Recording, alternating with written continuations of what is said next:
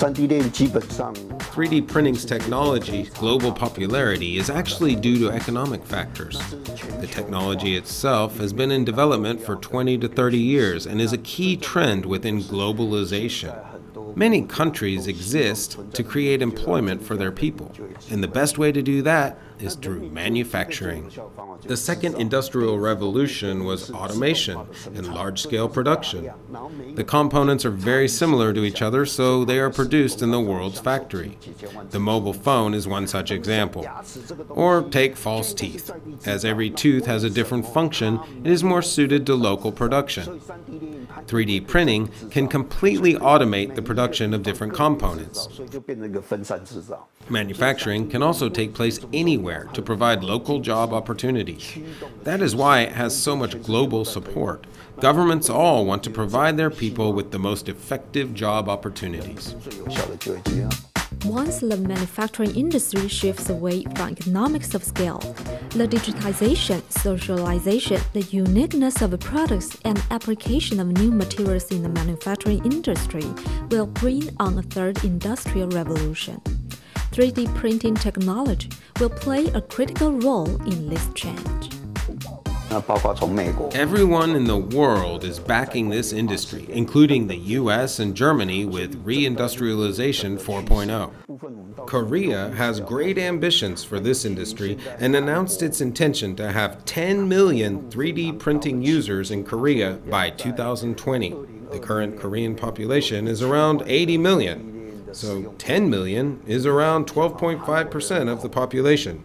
In other words, 1 in every 8 people will be a 3D printing user. They are therefore very ambitious indeed. During the information digitization age 20 years ago, the printer allows data compliant on computers to be printed, enabling the free flow of information and ideas. Today, all industrial and creative products can now be given shape more quickly and more precisely through 3D printing by changing the printing material. By turning customization into self-manufacturing, everyone can now manufacture their own ideas.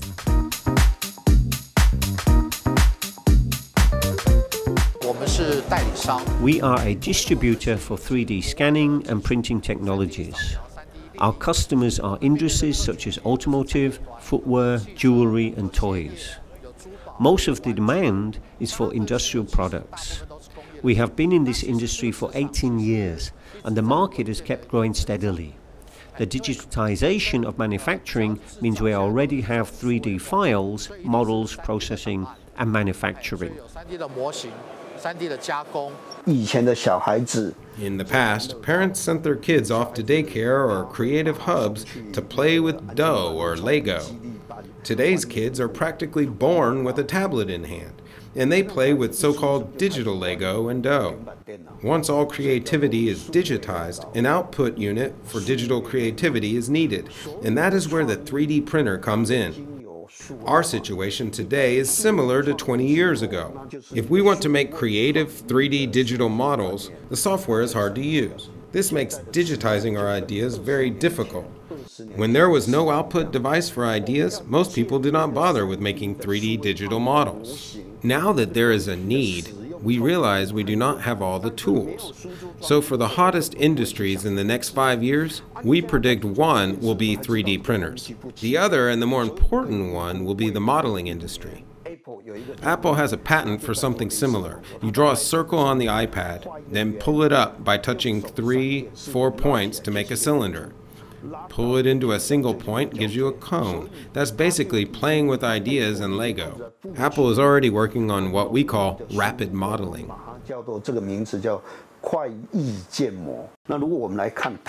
In Taiwan, there are 3 public companies that entered this industry relatively early. The largest is the New Kimpo Group. Its turnover is over 800 billion, and New Kimpo itself is worth 300 to 400 billion. It made a large investment in 3D printing developing by setting up XYZ printing. Extensive investment over 1.5 years produced 4 to 5 machines. And not just the machines either. It is also cloud-enabled, so even if you do not know how to build models, you can search the cloud for free or paid models to edit. This created a complete 3D industry chain. New Kimpo is using its advantage from making 2D printers and consumer electronics to move into 3D printing and build up a global brand. The second company is Microjet. That specialized in making printheads for inkjet printers. They combined printhead, powder, and binders to create a color 3D color printers. Their business model is to focus on developing the China market. Apart from the huge market offered by China, China is also competing with the US to become the industry leader.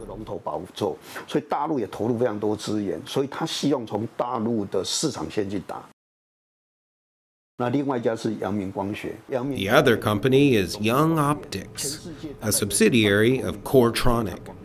About half of all projectors in the world are probably made by Coretronic. When it comes to projection-based 3D printers, nobody does it better than Young Optics right now. It was probably the first to set up an automated production line for 3D printers. This guarantees quality and reduces price, so represents the first step in the popularization of 3D printing. Some of these three companies are continuing with OEM or ODM, and some want to build their own brand. There are therefore three different business models. If you ask me which will succeed, I do not know.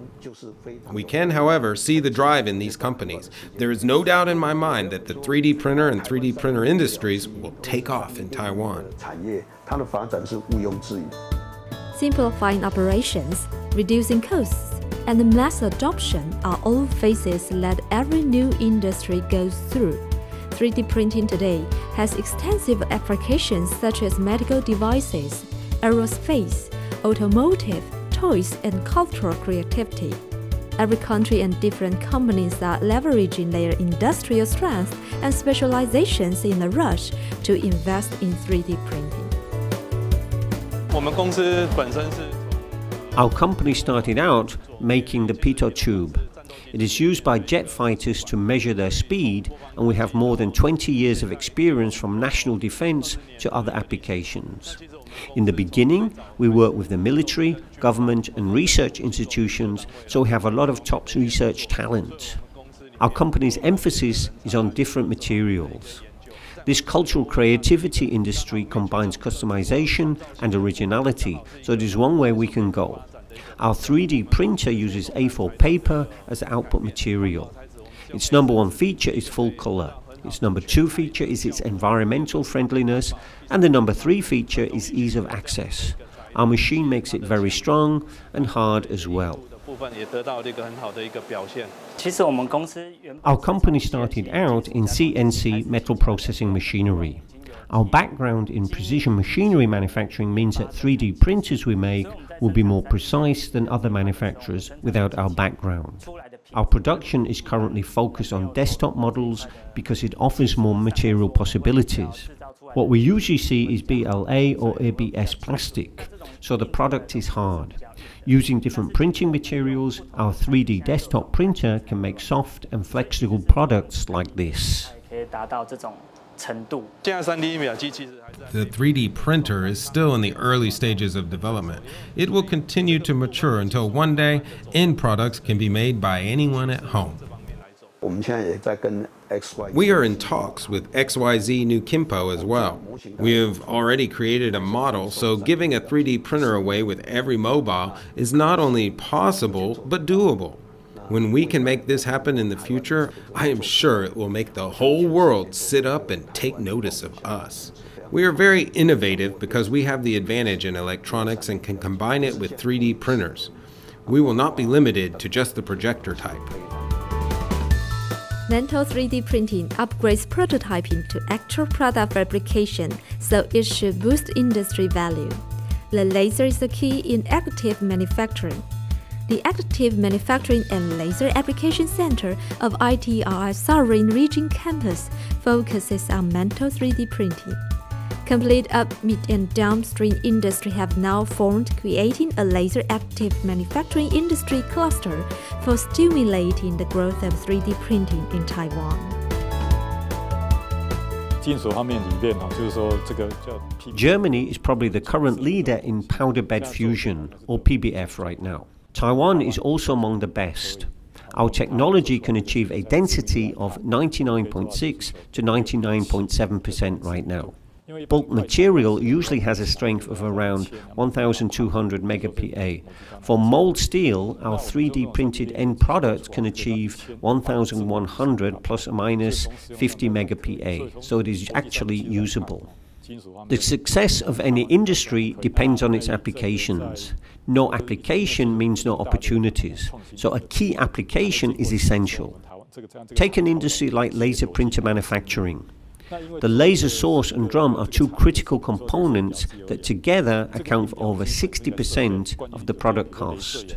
Their profit margins are also very high. If we cannot make these critical components ourselves, we'll be forced to buy these costly critical components from other people. Our profit margins on each printer we sell will be very slim as well. For the laser industry, our focus in localization is on fiber lasers. Nanosecond lasers, picosecond lasers, hybrid pico-nanosecond lasers, and femtosecond lasers. We make all four types.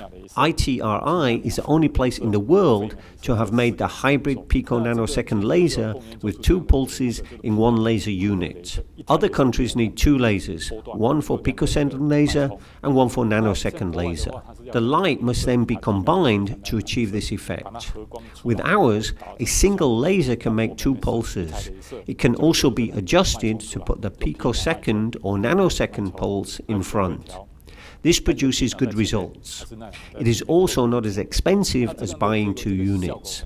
So this is a really great setup.